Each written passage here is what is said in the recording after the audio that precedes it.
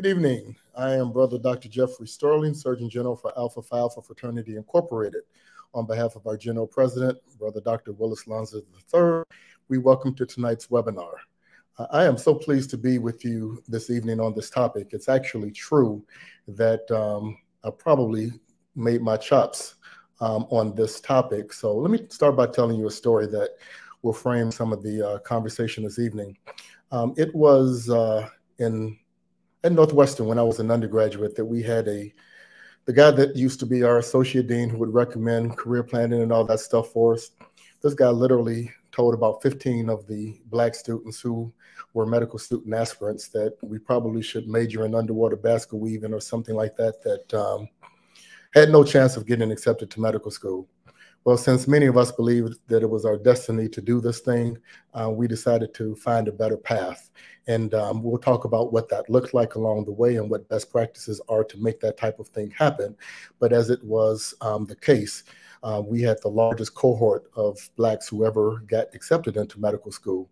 I took that story with me, and it was actually in 1989 that I actually founded the Minority Association of Pre-Health Students. Some of you have heard of that. It's had a presence on over 300 American colleges and universities, and it's the definitive support mechanism for undergraduates who have aspirations of becoming a physician, nurse, public health professional, or other type of health professional. And it was actually 2 years later in 1991, while I was chairman of the Student National Medical Association, that I was the project director for a national grant that produced the definitive guide at that time to tonight's topic. It was titled, So You Want to Be a Doctor? And that keepsake edition had a national distribution to over 10,000 aspiring medical students. That being said, we have a phenomenal panel that is worthy of this topic and will tell you specific things that you can take with you. Two of our deputy surgeon generals are here tonight, one of whom is a past president of the National Medical Association. And we also, if that wasn't enough, we have a medical school admissions dean. You're going to get the real deal tonight, and I will be here along the way and at the end to make sure that you get some concrete resources to take with you if you or someone that you care about is really wanting to engage in a career in the health professions. With that said, we welcome back as tonight's moderator, Alpha Phi Alpha's Deputy Surgeon General for Family Health. Brother Dr. Victor Narcisse is a spring 1990 initiate of the Rho Iota chapter of Alpha, and he is currently active in Alpha Eta Lambda chapter.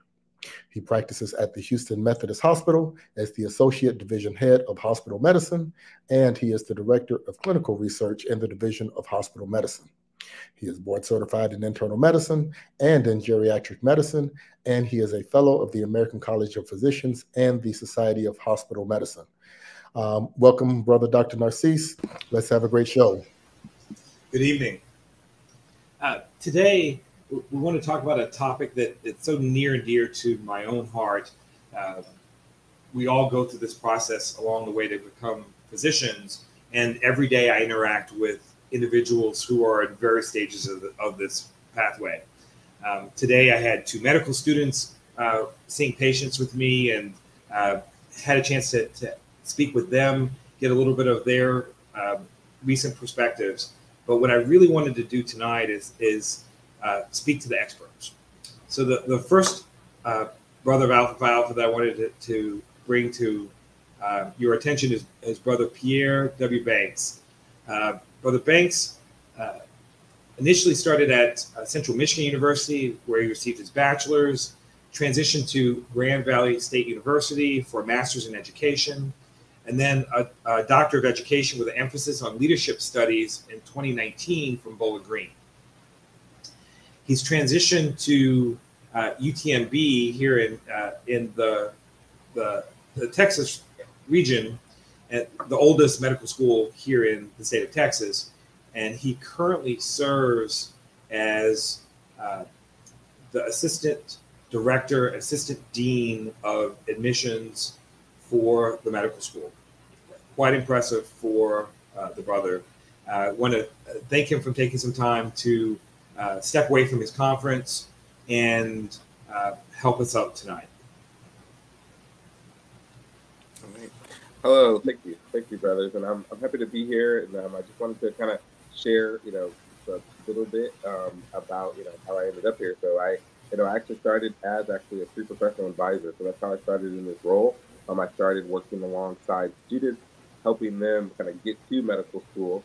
And then I transitioned after working with several medical schools in the Midwest to actually getting recruited and starting pipeline programs for students that were disadvantaged, and then helping students get into medical school. And so that's something that I kind of did for a while and then transitioned. And now I work for a medical school, oldest medical school in Texas, and it's a pleasure to be here. And so do you have specific questions, or you kind of want me to start with talking just about the admissions process? Thanks so much. All right. Yeah. So I think, one of the most important things that when you think about wanting to go to med. Oh, you want me to? Hang on one second. Let me just introduce Brother Bailey before we get too far into it. Brother Ron Bailey is our other panel participant. Brother Bailey is also one of the Deputy Surgeon Generals for mental health. He is a graduate of UTMB, so there's a lot of synergy there. Did his residency in psychiatry at UT Health Science Center. He did a fellowship in forensic psychiatry at Yale University and joined the faculty of LSU at Tulane Medical School. He's gone on to greater and greater heights and has been chair of and professor of psychiatry at Meharry Medical College, and now has transitioned to the chair of LSU New Orleans. Brother Bailey has done so much for mental health as part of the Surgeon General Initiative, touched the lives of so many students at every age, at every stage of formation. And he's also the 113th president of the National Medical Association. So we'd like to thank Brother Bailey for taking a few moments.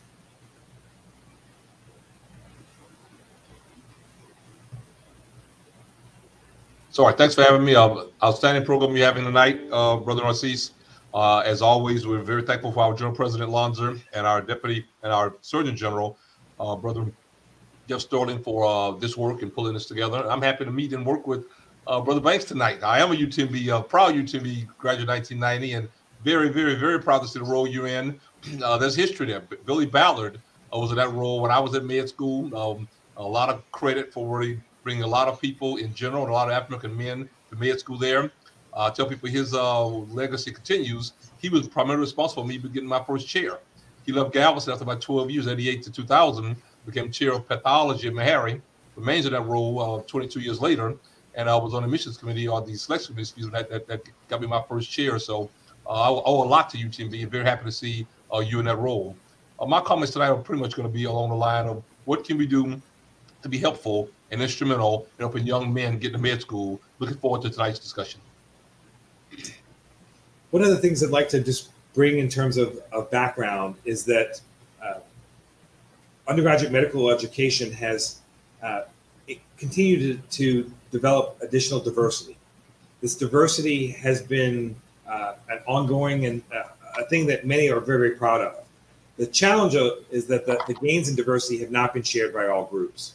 Particularly African-American matriculants have lagged behind many others. Faculties in the medical schools tend to be Caucasian, 63, 64%. They tend to be male, almost 59%. And so there isn't much representation amongst the faculty members. And we're hoping to continue to foster a conversation around these issues. The underrepresentation at the undergraduate, at the medical student level has been of particular concern, and something that gets talked about in the broader body politic. But what we really want to know is how to make sure that the physicians of the future are representative of the patient populations that they serve.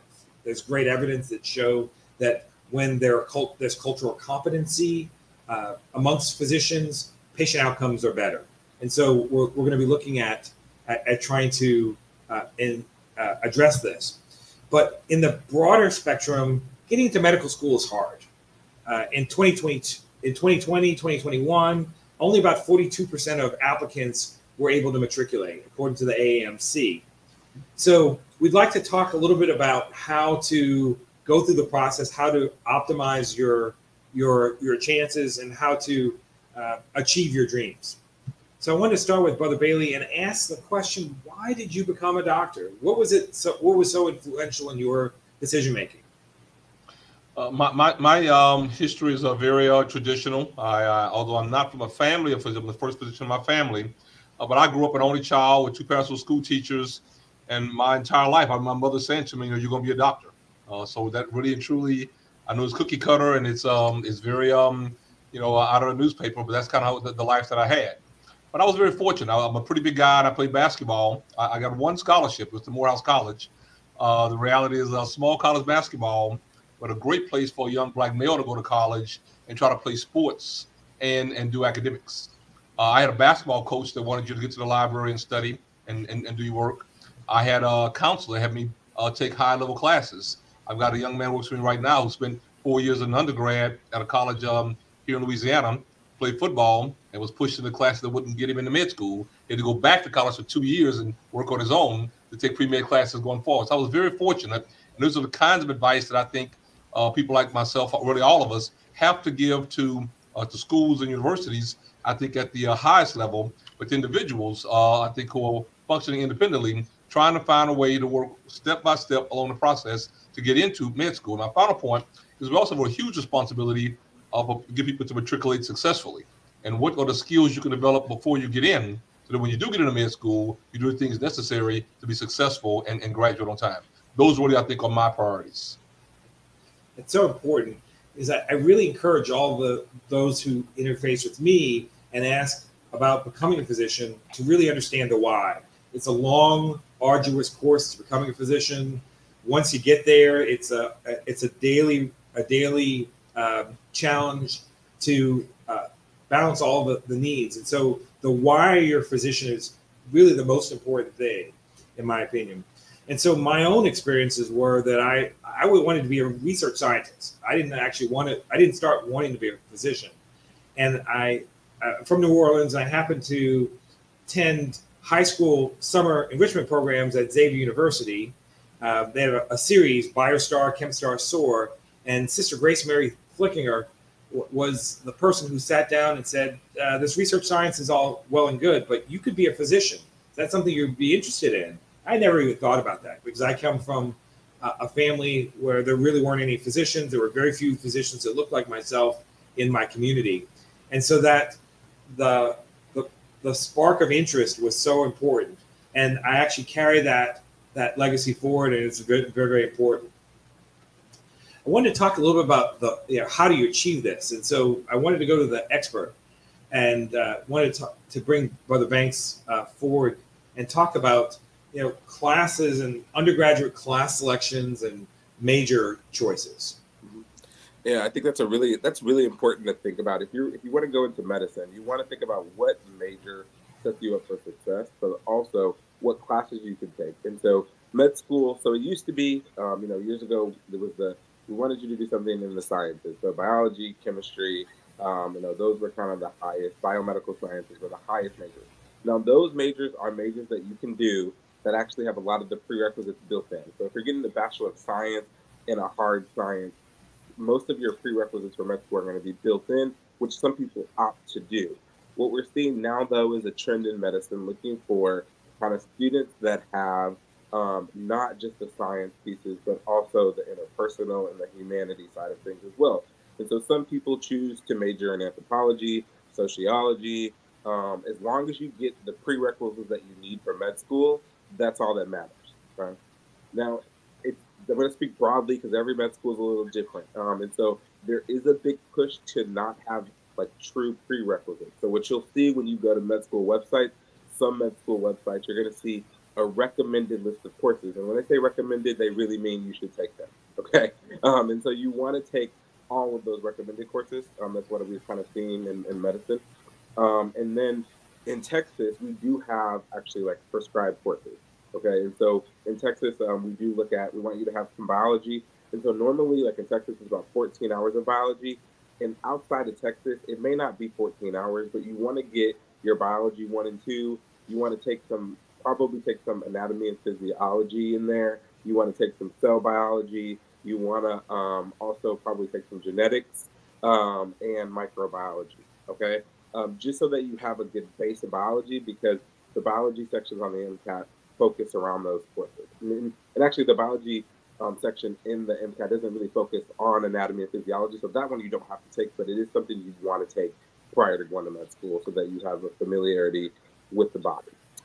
Then there's chemistry, and so you want to get your general chemistry 1 and 2, organic chemistry 1 and 2, and physics 1 and 2, right? And so as far as kind of science goes, those are the courses that are required. Also, schools will usually have some type of humanity or English requirement. So that might look like English 1 and 2, English Comp 1 and 2, or there might just say it could be English or humanities. And the purpose is that to make sure that you have good writing skills, that you can reflect, that you've had some access to like literature, because part of medicine is an art, and we want to make sure that you kind of have that side of things too. And then some schools will have a calculus requirement or a statistics requirement. We're seeing one of the best things about calculus is that it's kind of a weeder out for schools. So some schools will require it just because calculus is just a tough course. So one of those things, kind of like organic chemistry. If you can learn organic chemistry, we know you can get medicine. And so that's one of the reasons we require organic chemistry. And so taking harder math is good, but you don't have to.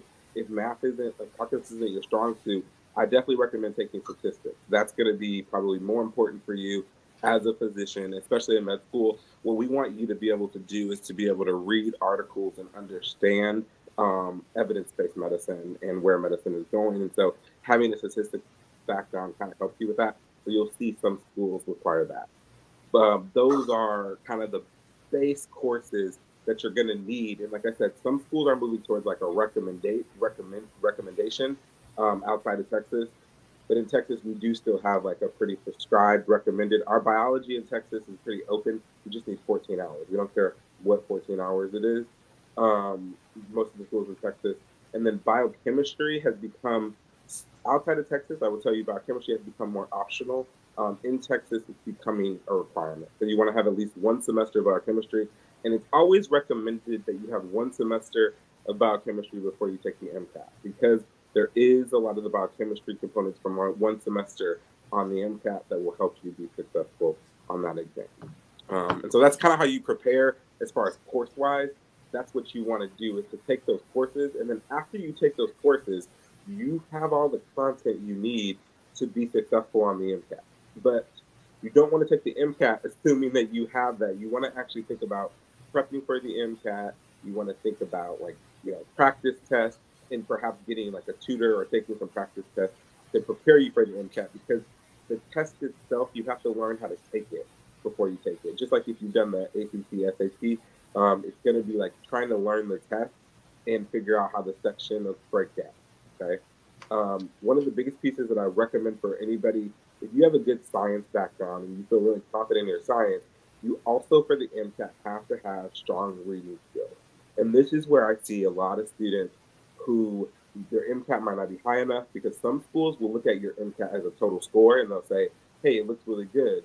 But some schools actually look at the sub-score. And one of the hardest things on the MCAT for people, if they come from different backgrounds, is their CARS section. So it's the critical analysis and reasoning section. And that's really where you read a bunch of passages and you have to answer questions about them. And if you are a slow reader, it is a very tough part to do well on, to even get to a median score, honestly. And you have to have strategy. So that's one of the biggest things you have to learn. I see a lot of students take the MCAT, they do well, really well, but then that CARS section is really low. And some schools get concerned about that, because, and these brothers can tell you, in med school, you have to be able to read and synthesize information very quickly and take it in. And that's where CARS kind of tells us students' ability to do that. And so that's something that you really want to figure out, how can I do well on this CARS section. So that's another piece that you want to prepare yourself for. You also have to take the CASPER. Most schools are required, well, you don't have to take CASPER. Most schools require the CASPER. CASPER is a situational judgment test, and they actually have changed it a little bit, and so they're changing it to where there's some type of responses, and then there's some video responses. We're actually found that with the video responses, it actually is more equitable, and they're the audio responses as well, and it actually helps with equity, and they found a lot of research with that. One of the big things for the Casper is if you can't type a paragraph, and I mean like typing like a main sentence and some supporting evidence in about 3 minutes, 4 minutes, students have a hard time with that. A lot of students, if English is their second language, they might struggle. So we work on how to just like take a prompt, like an essay prompt, and write a paragraph quickly about it. Really practice getting yourself in that practice, because that sometimes is what hurts students Caspers, because they tend not to finish or answer in the allotted time. And so that's another piece, that another test that you have to practice for. So a lot of people think, oh, I just go to take all my prerequisites, I apply to med school, but you see since I talk, there's a lot of stuff you got to prep for these tests that you got to take to perform well. On the Casper, you want to at least try to be, and it's actually not a high, like schools, every school kind of uses Casper differently. I will tell you how we use it at our school. You know, it's not a high percentage that you have to get on the Casper of percentile. If you could make it to the 15th percentile, that's good. That shows us that you have some situational judgment. We're not trying to, you don't have to be 30. I get emails all the time, oh, my percentage was, 30th, and I'm like, that's okay. And so just trying to think about it that way, instead of thinking about trying to, like the MCAT, where you want to be. And with the MCAT, you do want to be in the 80th percentile. You do want to get, as high as you can. But with Casper, you just want to not be below 15th percentile. So how I've seen a lot of schools in Texas and how we look at it at UTMB. If you look at the AAMC data from a national perspective, they talk about an overall GPA of 3.7. They talk about a science GPA of 3.66. They talk about these MCAT scores that are sort of mind-bogglingly high. Yeah. And and so I actually looked at both of your institutions. LSU New Orleans has an average GPA of 3.67. MCAT score 75th percentile. UTMB 3.8, and the average MCAT score was 511. Those are pretty spectacular numbers for both of your institutions. Mm-hmm. And I'm sure that your institutions are very proud. If you don't know, medical schools are sort of ranked, and they kind of, you think that the competition ends when you're in elementary school or in middle school or in high school. Well, even the medical schools are sort of jostling against each other to be the highest ranked medical school. And by having higher GPA and higher MCAT scores for their entrance class, it makes them look a little bit more prestigious. So how do you what do you tell a student who doesn't quite have those grades? Or those That's a tremendous point, and I think one of the values of first and foremost, it comes by Brother Banks, was just outstanding. I wish every young man in the country had that information, and hope they'll see it on tape, a blueprint to understand, I think, this process. But I think it's bi-directional. I think on one hand, there's a process, and there are the targets and the goals of what you need to do. The other piece, I think, is our role as those who have completed med school, to kind of reach back and give a story to people, whether brothers in our fraternity or otherwise, that they can do it even if they've kind of had a bump or a hurdle along the way. I'm very impressed with important data that says that Black males are probably the demographic group most likely to start the process and not ever really apply. They will stop along the way, or think the MCAT score wasn't high enough, or have some challenges here or there. And that means that many individuals feel like they're isolated and they're along this pathway, this journey on their own, and not thinking or understanding, let alone being aware of all of the resources that should be there available to help them kind of complete this really monumental task, I think, for many. So that's one, I think, huge issue for us, and a place, I think, of opportunity for Phi Alpha to have a role to play in educating, I think, beyond of what is the most generally known. The other thing, I think, that you have to say, Brother Narcisse, when you address the fact that things are highly competitive, is that competition changes, and I've seen that in my career. Those who start at the beginning don't always end at the beginning. Some persons may start at some point, maybe in the middle, and find their stride later on and keep going. So I think that we should make sure that young people are not of the misunderstanding that if you don't start off at the very top and at the very beginning of the class, et cetera, that you can never perform better and do better. I was surprised in med school even since then, because I'll find someone who seems to have had a lot on their plate. Maybe they already had a spouse and a job and a prior career, and they'll hit and get med school and get to a place and just kind of really bust things out and they're in the top 10%. So I think a message of optimism I find to be, I think, an essential one, an important one, but along with resources. I think you also commented, Brother Banks perhaps, or Brother Narcisse, that people should take or avail themselves, if they can, of every possible resource available. I encourage take Stanley Kaplan or Princeton Review. I encourage if the university has a summer program. Victor mentioned he was in one. I was in three. I went to Morehouse, I went to Brown, and I went to Baylor College of Medicine, 82, 83, 84, 8 weeks, these pre-med programs, everything I could try to get in. And I think that's something that I think young people should hear about, that those messages are there. I think very often those programs help give you almost a blueprint of what it's going to be like after you get in med school. So I think, to me, they're very important for your success and matriculation once you're in, if you get over the hump to actually get in. Huge points I think are important for young men to know. Yeah, I think when you talk about MCAT, thank you for bringing that up, Dr. Billy, because I was going to talk about how, medicine, so we are trying as hard as we can in medicine and medical education to move to competency-based education. So one of our one of our first board exams went pass-fail last year, which is something that it was a very high-stress exam for our med students. And I think one thing when you're thinking about MCAT, you want to look at, so I can give an example. In Texas, our average test taker is about a 501. Okay, so that's just the test taker. But those who matriculate, the average into Texas is actually a 512, all right? And so you want to take a look at kind of looking at where you're in, whatever state you're in or what state you're trying to go to medical school in. Like, where is the average, test taker getting, and then what is the average matriculant?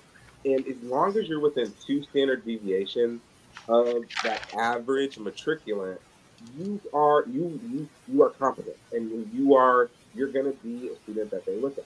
If you fall 2 standard deviations below that matriculant average, you really want to think about increasing your score. Okay, there's a lot of money also to be made in this game, so you want to really think about, like, are you less competitive, or are you not applying to the right schools? Because that's also part of it, is that some schools just might not be within your reach based off of your MCAT score and GPA.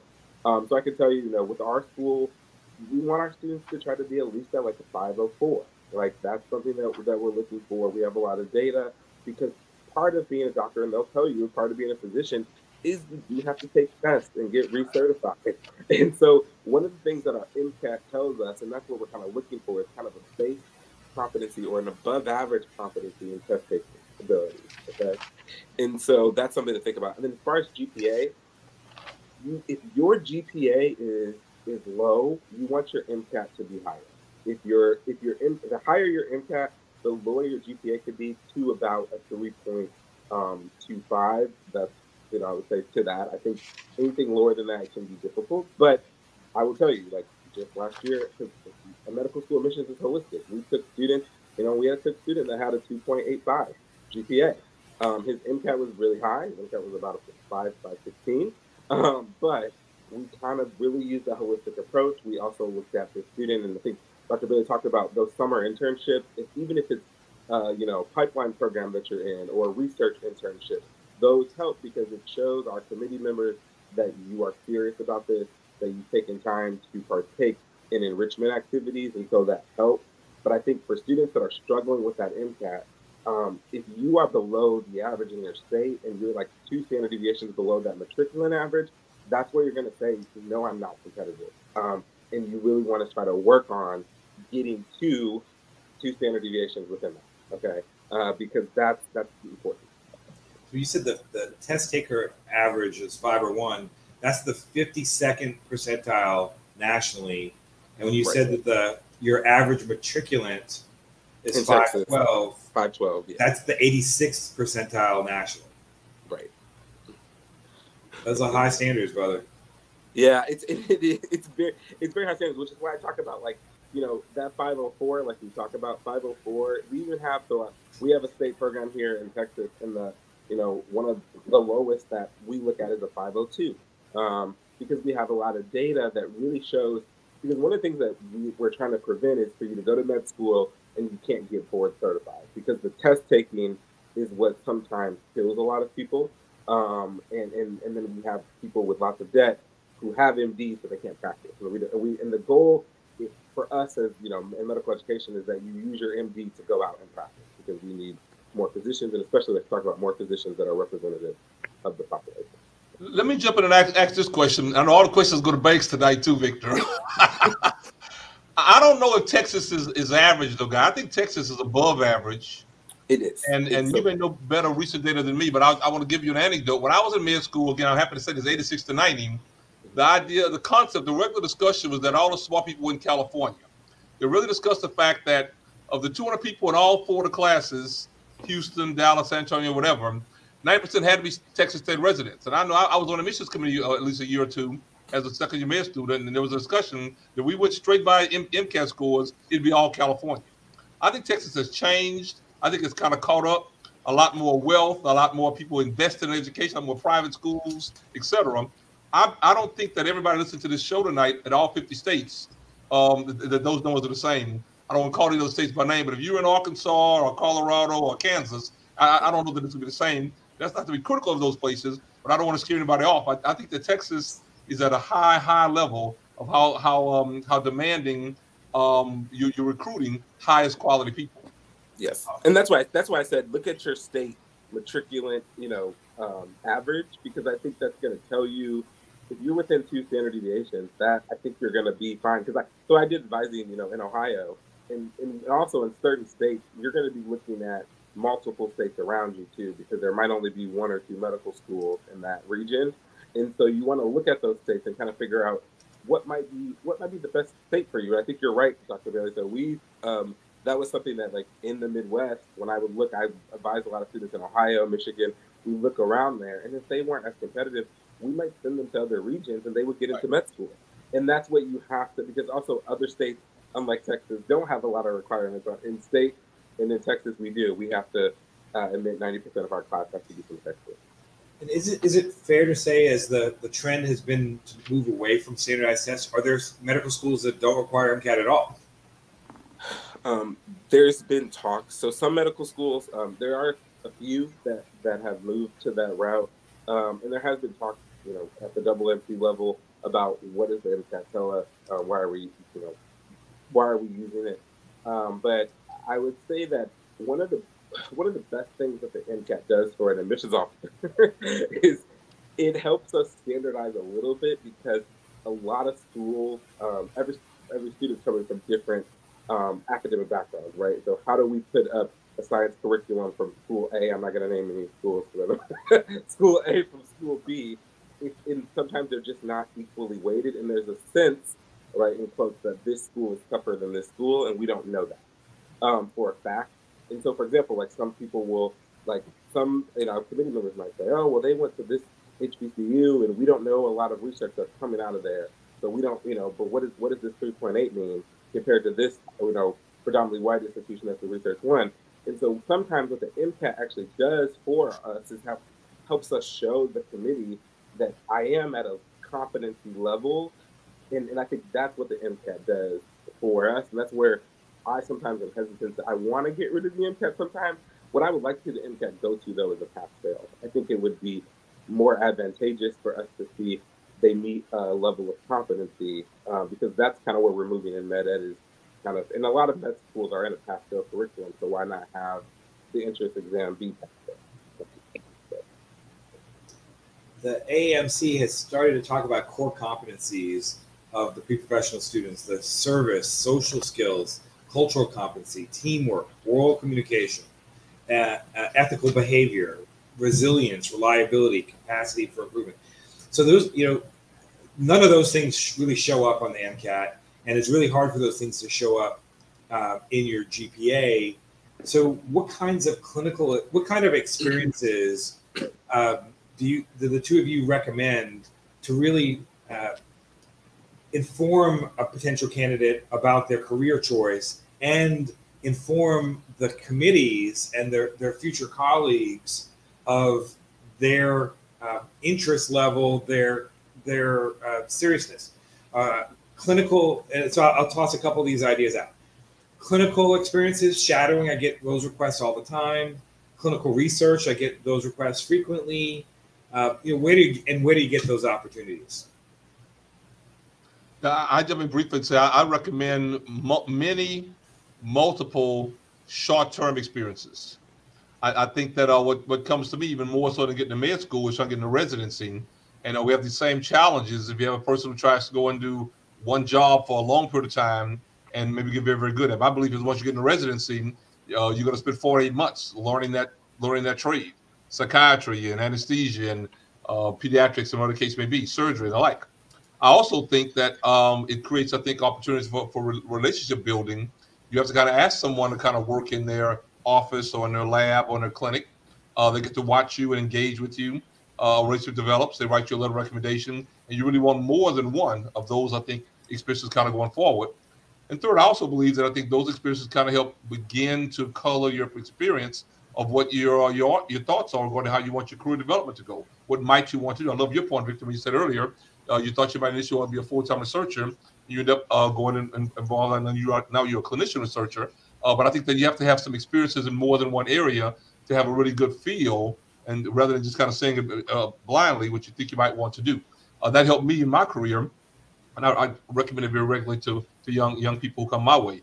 I, like you, excuse me, going longer, get people knocking on the door regularly asking the shadow. I had 2 of those today. And I was this program for about a decade that I call an externship, mainly with people who had some, hurdle along the way. So they didn't have a perfect score and they didn't get right in to med school or grad school alike.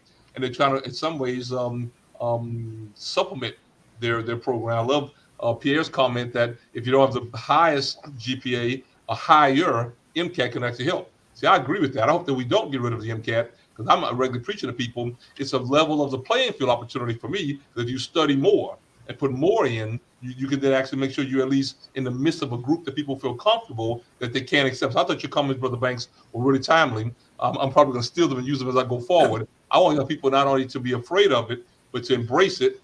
And you probably got to put 6 months of your life into it. I think that's the piece that they have to really, I think, have to accept. No, I completely agree. And I think one thing that I see a lot of people who are pre-med students kind of go wrong is that they're thinking about just, because there's so many medical schools now, so that's another thing. There's been a lot of medical schools that have increased in the last 10 years. Like there's just a lot more. And what you want to think about too, as a pre-med, is what type of medical school do I want to go to? Because there are medical schools that have an emphasis on research, and so that's what they're going to be looking for in your application. There's going to be med schools that have an emphasis on primary care, and that's what they're. So then, with those type of med schools, you might want to do more helping in like underserved clinics and volunteerism to show that you have that drive for community engagement, right, and working with community or underserved populations. That's going to really sell to a primary care school over a med school that has emphasis on research. So you got to kind of figure out first, like, what type of med school you want to go to, and then once you're finished with your coursework, you have to really assess which kind of med school am I competitive for. Because I think that's also where I meet with lots of young people, and I'm just like, you're just applying to the wrong school.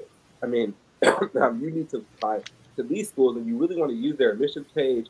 You want to look at their, mission and what they stand for, and then you may be even more competitive at a school like that. So when you think about extracurriculars, you got to kind of tailor them to what type of school you want to be at, but you do want to have a baseline.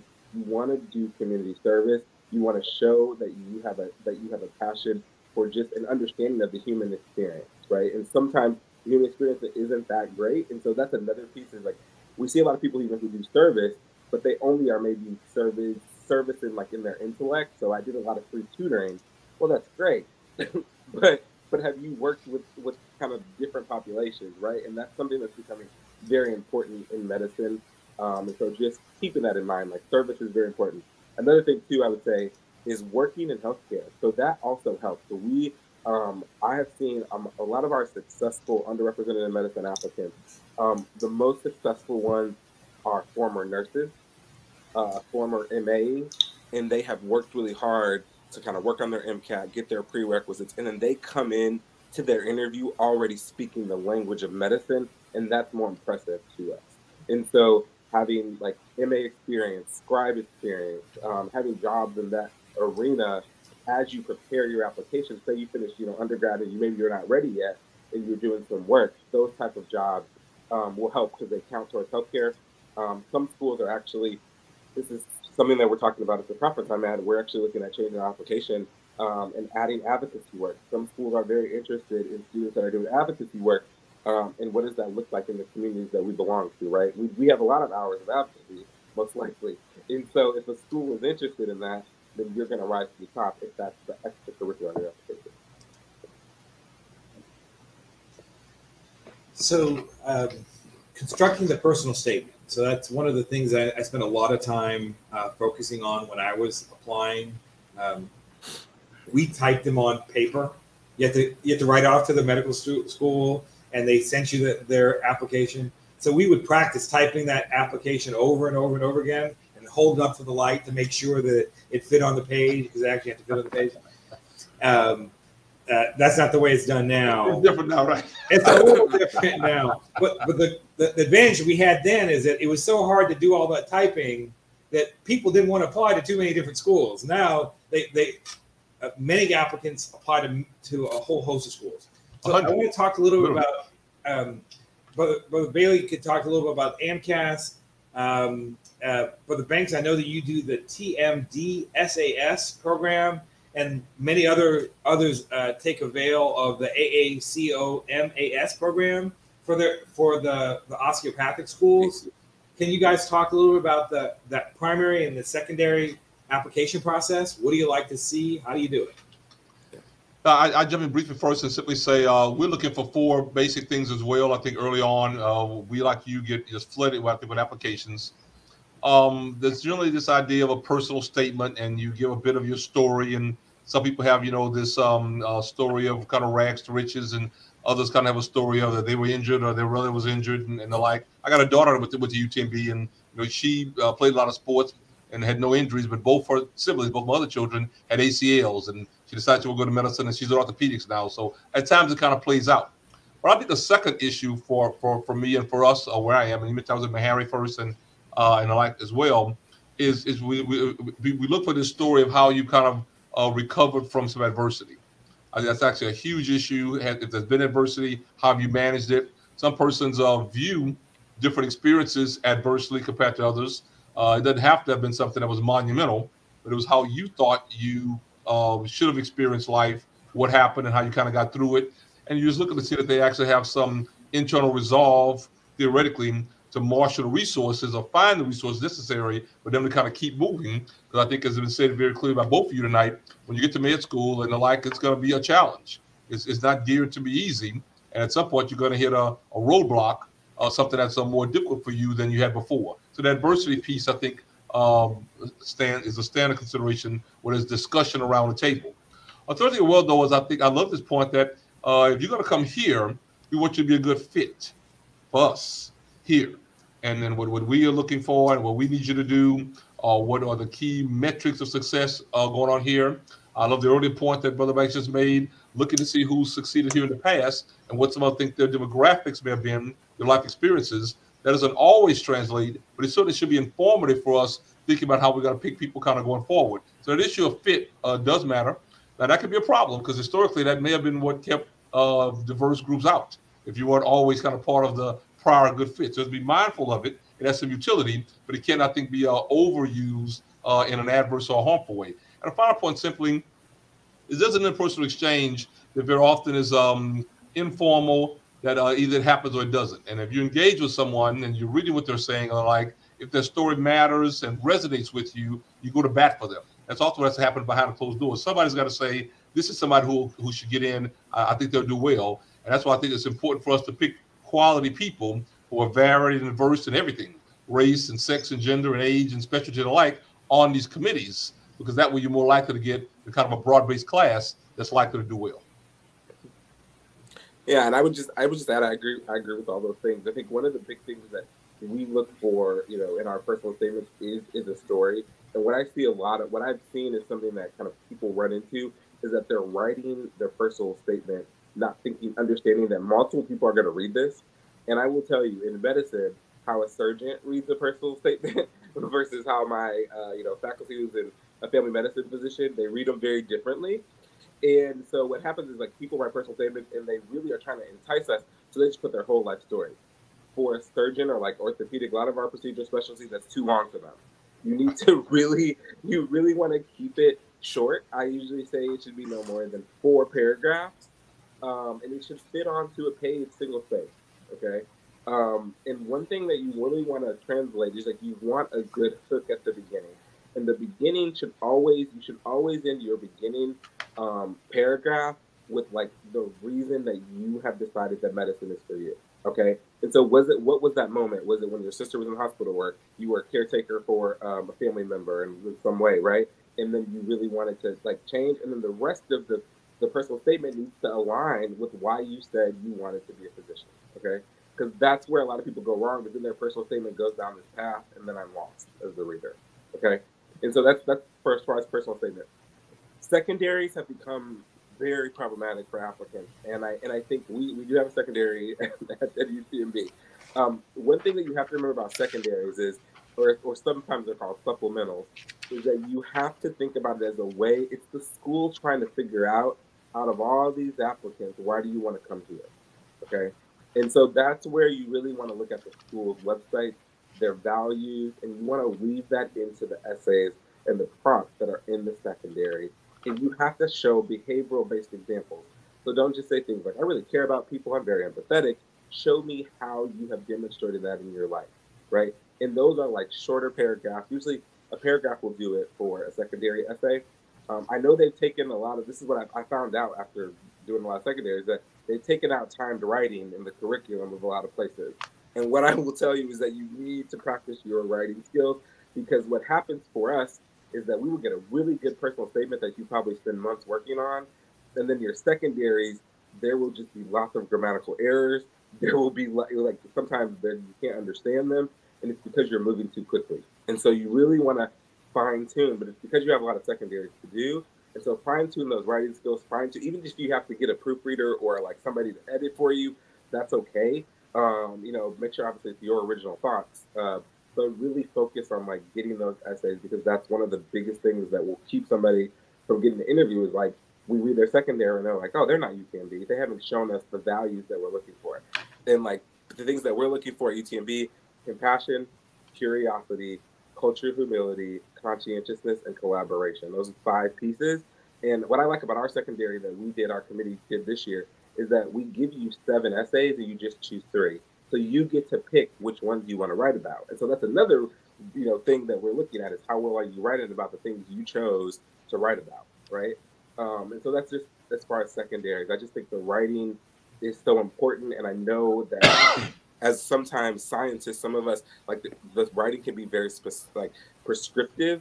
And it's okay to get help from people like English, some of your friends that are English majors, or having somebody proofread to kind of help you with the tone, because the goal is, like Dr. Bailey said, you're trying to get somebody to read this and then go to bat for you at that meeting and bring up your name and bring up your story. That's very, very important.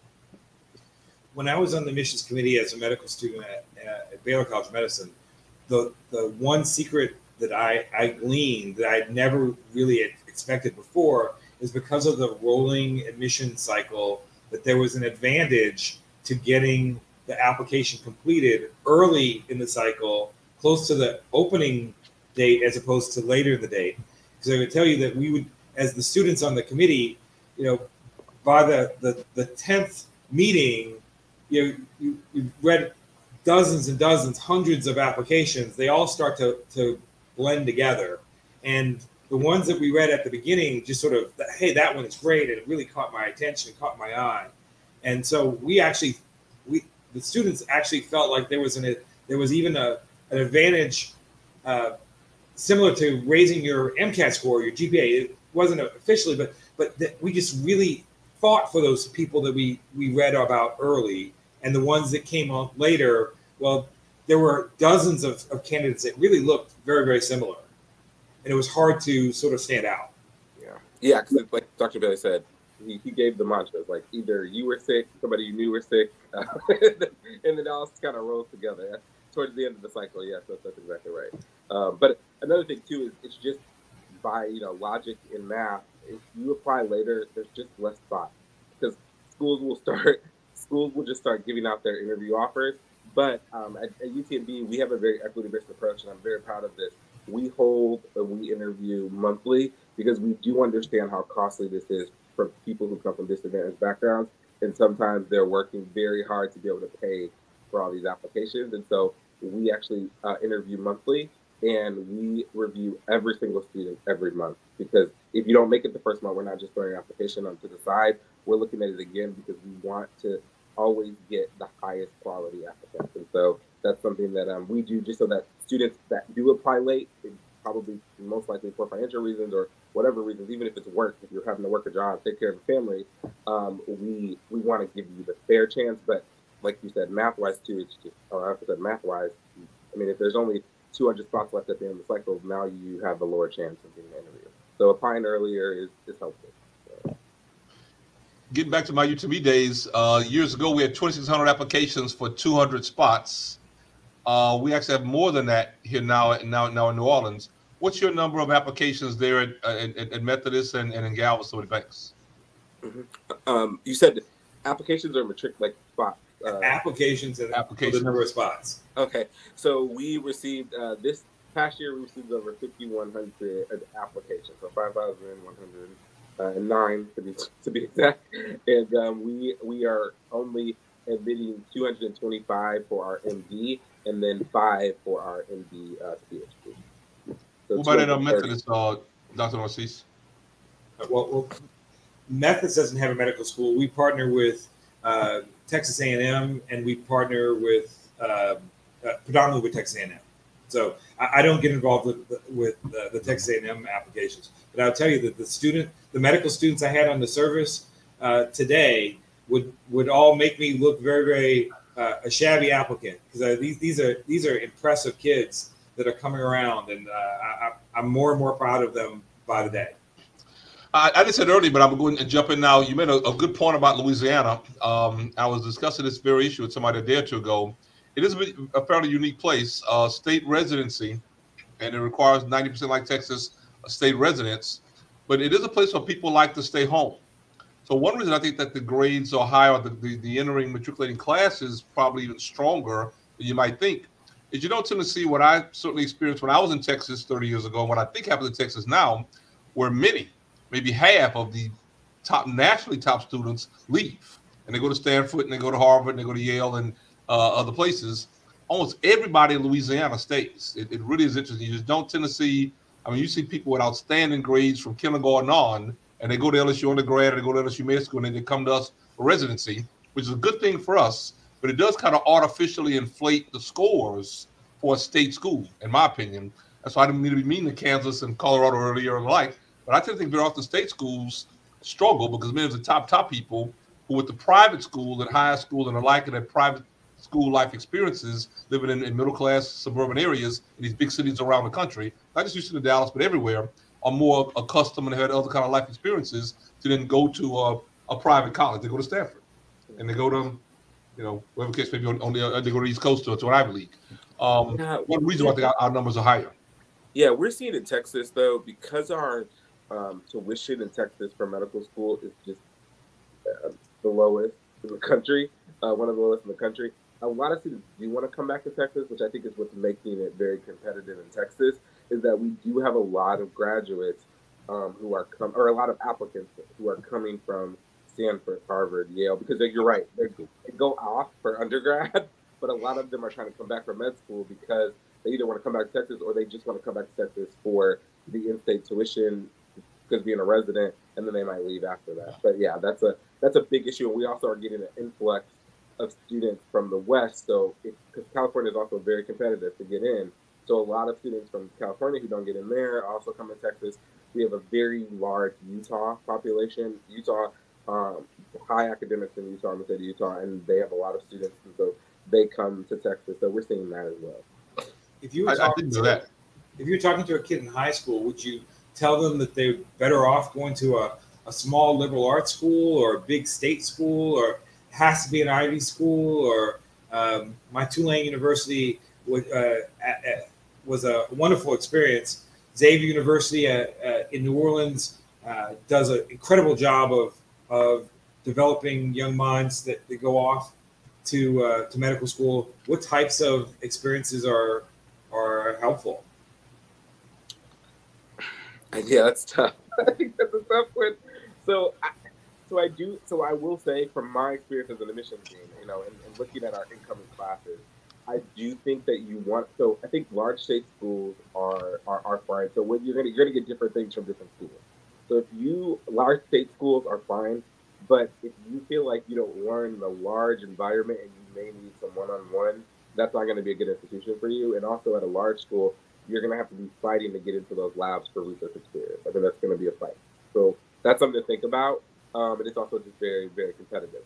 I would say that what I've seen though is that our students who come from small liberal arts, and I didn't know go to any small liberal arts as you saw my my CV, but I am a big proponent of small liberal arts because if you want individual attention, and they come into med school, I think, with a larger and deeper understanding of science than just getting good grades. I think a lot of our state students are really good at taking exams and being able to learn the information well. I think that some of I would say our liberal arts students have a stronger, deeper grasp because they learned in a smaller environment. So I think that's where you see some smaller privates. A lot of HBCUs have a smaller like class size and things like that. I think those are great for students if you really need that. But then with that comes sometimes they don't have big labs. There might not be big PIs. If that's the route you're trying to go, that's why I said if you're thinking about medicine, you want to think about because there's so many schools now, where might you fit that? And it may be a couple, but you want to think about like because you might fit into a research and maybe like a community or primary care, but you really want to think about what's going to be best for you as a learner. I'm a learning scientist by training. That's like what I started in medical education doing. And I would say there's a lot of learning issues for students that come from schools where they just took large lectures and tests because they're not learning deep enough. And in medicine, when we teach you, we expect you to learn it and know some of the basics for the rest of your career. And that the learning and jumping isn't going to work. And that's something that happens sometimes with that. I wanted to talk a little bit about the role of SNMA and NMA in the development of future clinicians. Brothers Bailey, Brother Sterling had significant roles in those organizations. Could the two of you talk a little bit about what that has meant for you? How has that been helpful? The benefits for your colleagues, and why is this the overall conversation so needed when we're talking about taking care of underrepresented communities? I'll jump in, but I hate to not piggyback on Banks' last comment. It's definitely the small school, guys. Definitely the small school. The personal individual attention. Your teacher knows you by name. Gets you a high quality letter recommendation. I'm definitely a small school guy for exactly reasons that I think you mentioned. But I think to organizations, Dr. Narcisse, you're 100% right. I think that first of all, I often think that I received as much as I gave in those settings, and I think that giving means a lot. I also think that the networking that develops and watching and experiencing other young people do well and move on is helpful. I not only went to Morehouse, but I saw people who went to Dillard and Xavier and Tougaloo, go to large grad schools at University of Texas and Mississippi and Alabama and graduate and do well. I think that the other piece, though, about SMA for me initially was it gave me some leadership opportunities. I was happy to do a little research project in the blood bank. And when I was in Galveston, you had an 8-week research project after your first year and went to the NMA and presented my paper and had my poster and got a little acclaim. And we got presented that little poster 3 or 4 times at the NMA meeting and then a med student meeting and XYZ alike. So giving a person opportunity to grow. I think there's some interpersonal development. I mentioned earlier the part about having more than one mentor. I think is huge in professional development for our young people. And I think if you get a chance to engage in a project, there's another person who could also say, this is good, or you work in my lab, or let's work on this project together. They may write you a letter. They may be on the poster with you. They may also have some other ideas to point you in a certain direction. A lot of times in my career is that second or third person that came about because somebody early on said, hey, know this person or give them opportunity or work with them on a project, etc. The final point I mentioned is that I think that what we hope will be kind of the continuing, and Jeff's write a book on it, between SNMA going to NMA over time, I think it's part of the overall chronological development of the African-American professional.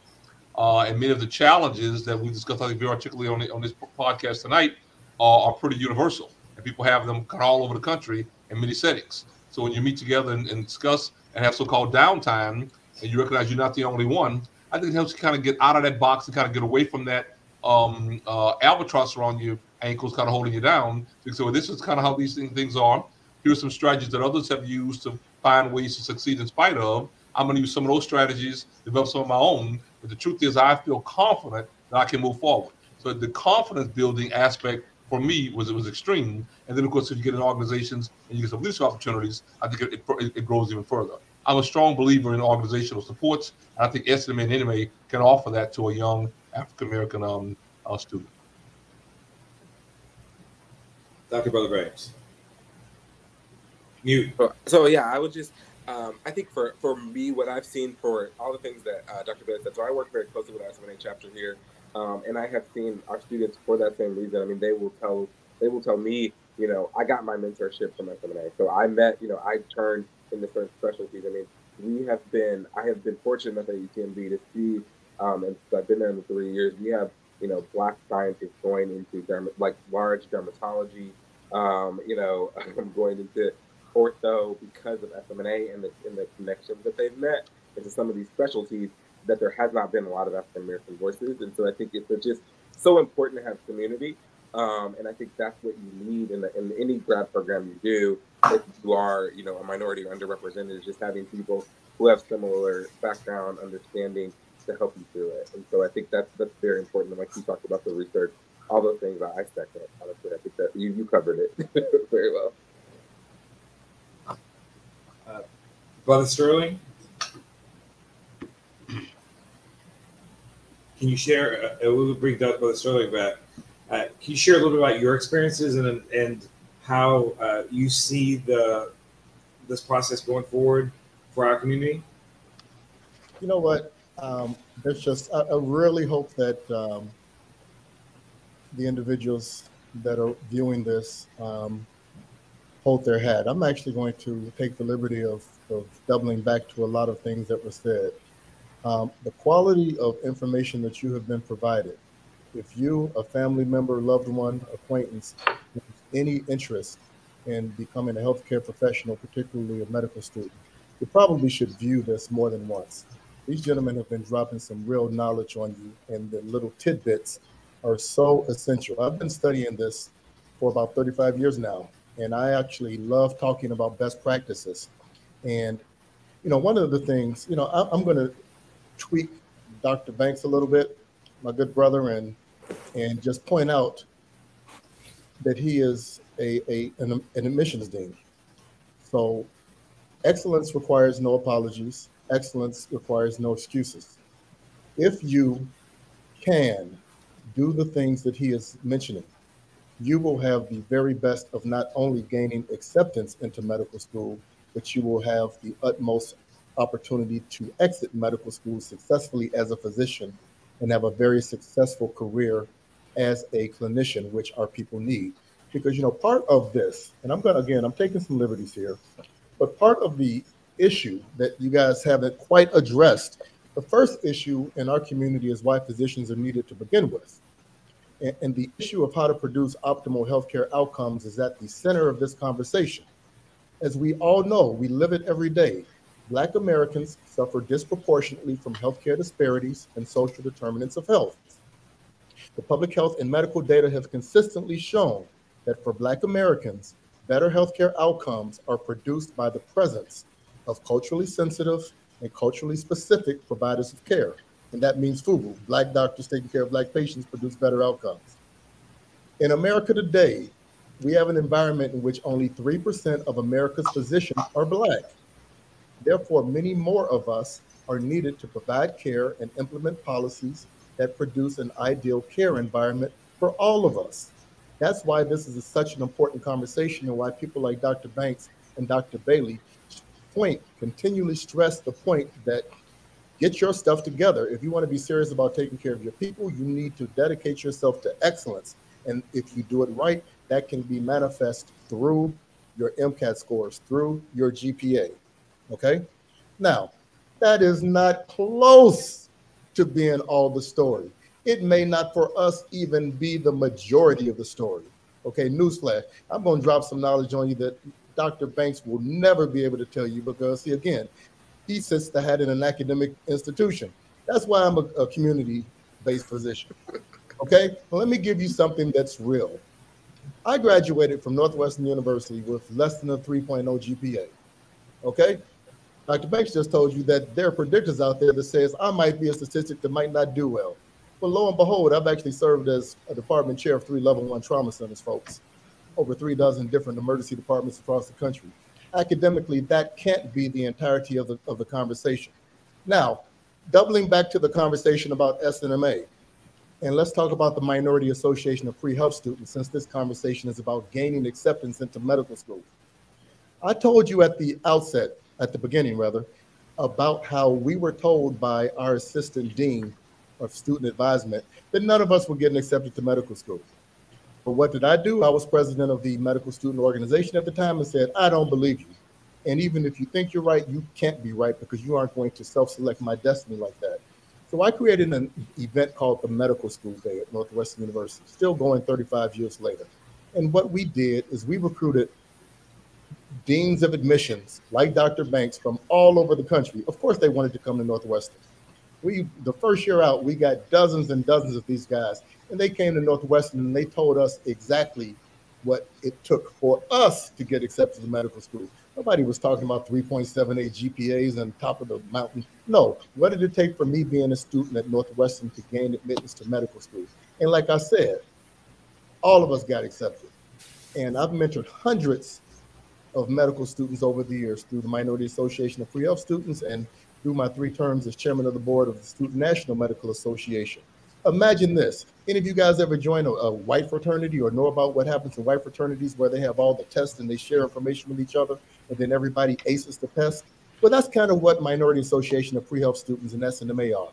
Imagine coming to a conference, and this conference exists. It's the SNMA AMEC conference that occurs every year, the annual medical education conference, where there are 800 pre-medical students in the room, where there's 1,000 medical students in the room, where there are 500 vendors, including deans of all these, deans of admissions of all these medical schools, where you not only gather to get accurate information about what it takes to gain admittance to medical school, but you see each other and you get validated and knowing that you aren't the only one that's struggling to get this done. That type of energy, that type of socialization, that sends you back to your college with a commitment to study hard, to know that others have done this before you. That's what MAPS is about. That's what SNMA has been about. And yes, in many instances, it produces the types of results that a stern taskmaster like Dr. Banks would require you. But it also gives you the inside scoop in the event that you don't have those numbers coming to the table. So what I want to do is I want to tell you 5 tips. And I want to be very practical with these things. Number 1, before we even go there, excellence requires no apology. Do all the things that Drs. Banks and Dr. Bailey have told you, and you won't have to do any of this. You will be just fine. But as you know, sometimes standardized tests don't like us very much.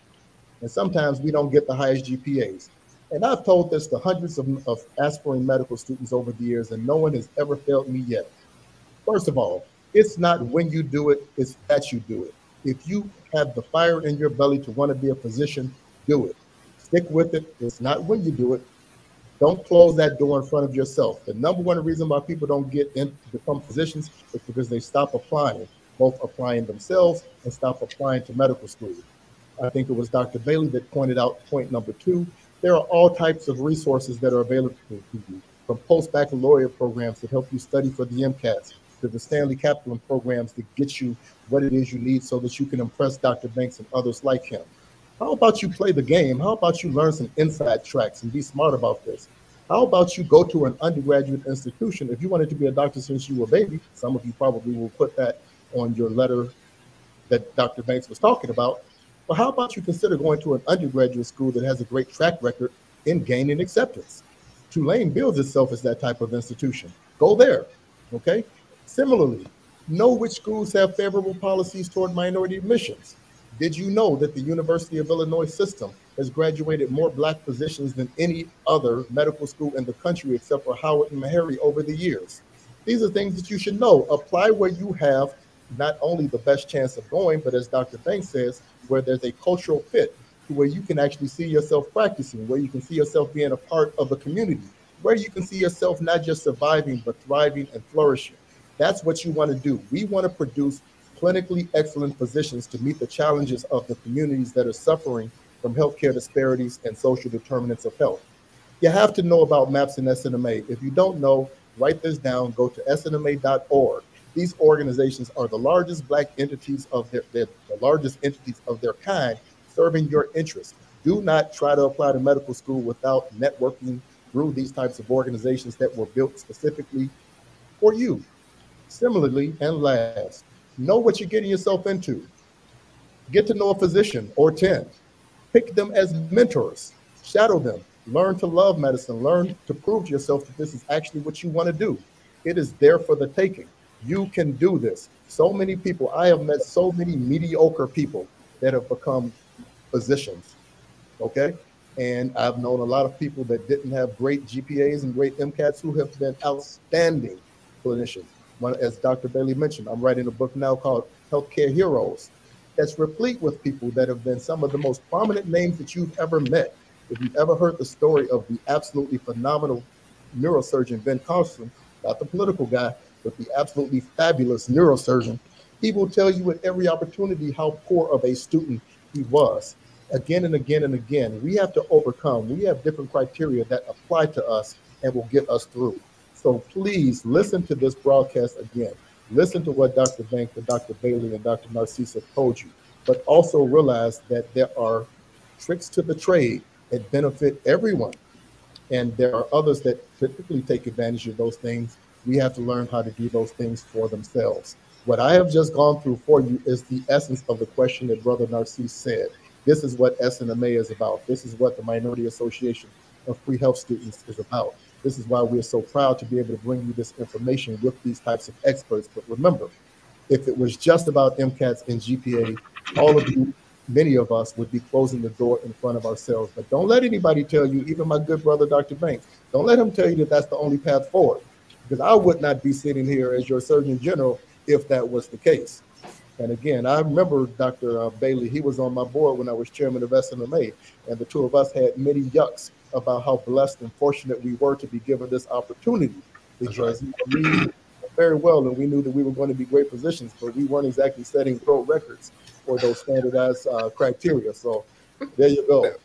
No, and I was going to say, I definitely agree. I think, since my time in medical education too, I have seen students who, like you I talked about earlier, start maybe at the bottom of the class. They may not be the strongest, and actually, like, they leave and they're at the top of the class. They're going into very competitive specialties, dermatology, ortho. One of my students right now, he came in, he was a basketball player. He told he was going to play basketball his whole life. And he's looking at 14 different orthopedic surgery residencies, one being Johns Hopkins. And I think that, that is something that you can do it if you put your mind to it. So it's not all about scores. I think you're right about that. I definitely have seen that trajectory of a med student's life in the young Black man. So. And I also want to point out, UTMB is second to the University of Illinois system in graduating Black physicians. So I will point that out. Excellent.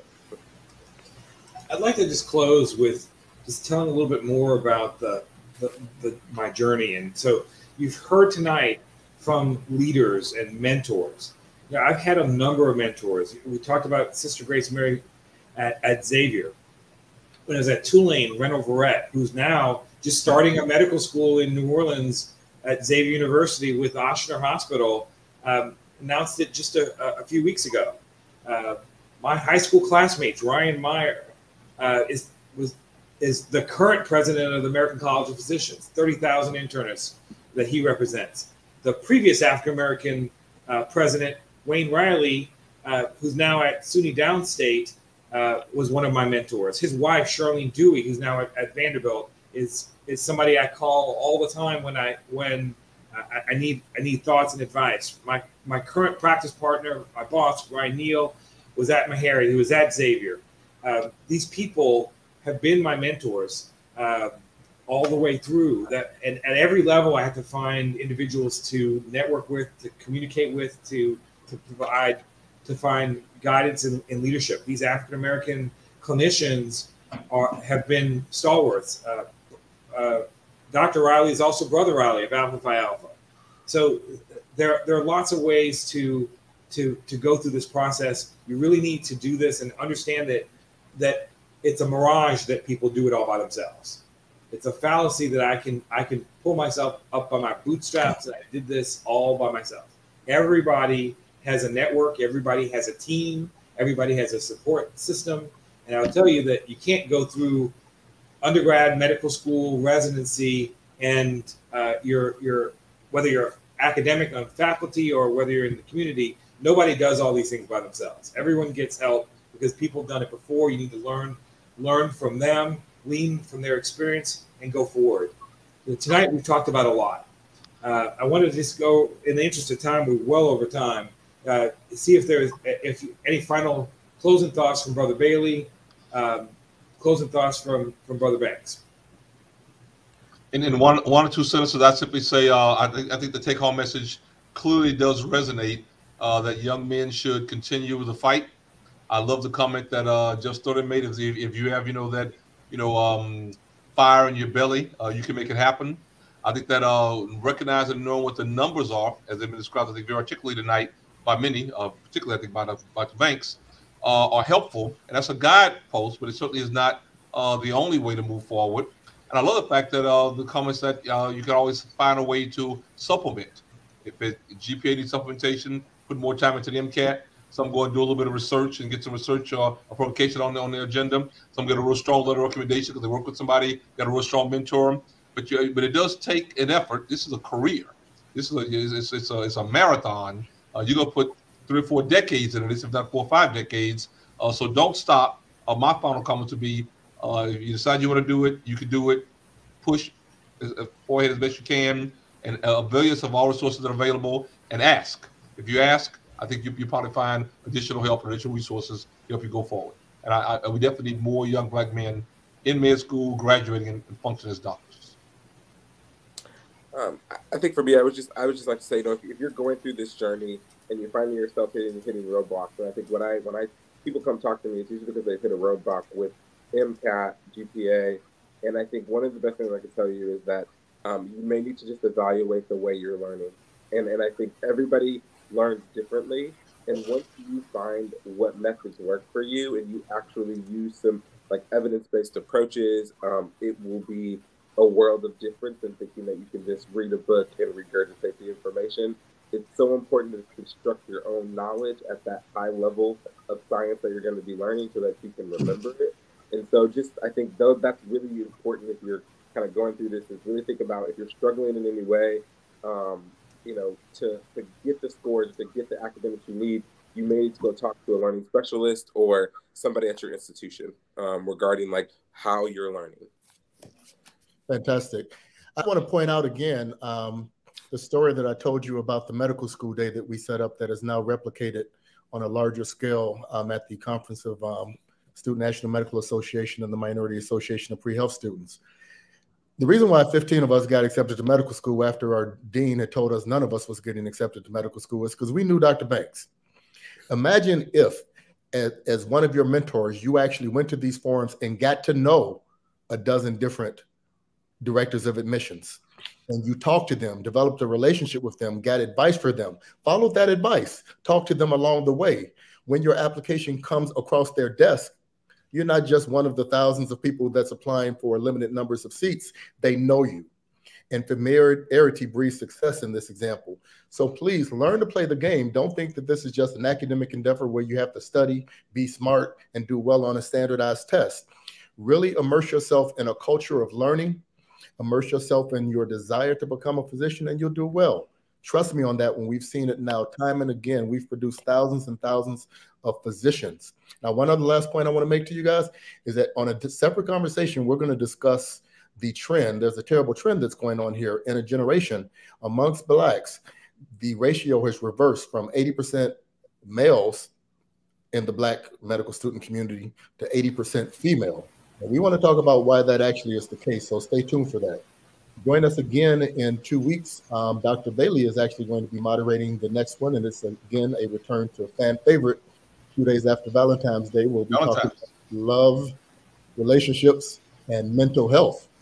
You don't want to miss that one. It'll be great. Again, thank you for Dr. Narcisse for moderating, and to brothers, Dr. Banks and Bailey, for your fantastic comments. I hope the audience enjoyed this. We'll be answering your comments in the chat, so stay tuned. Thank you and good night. Great job, fellas.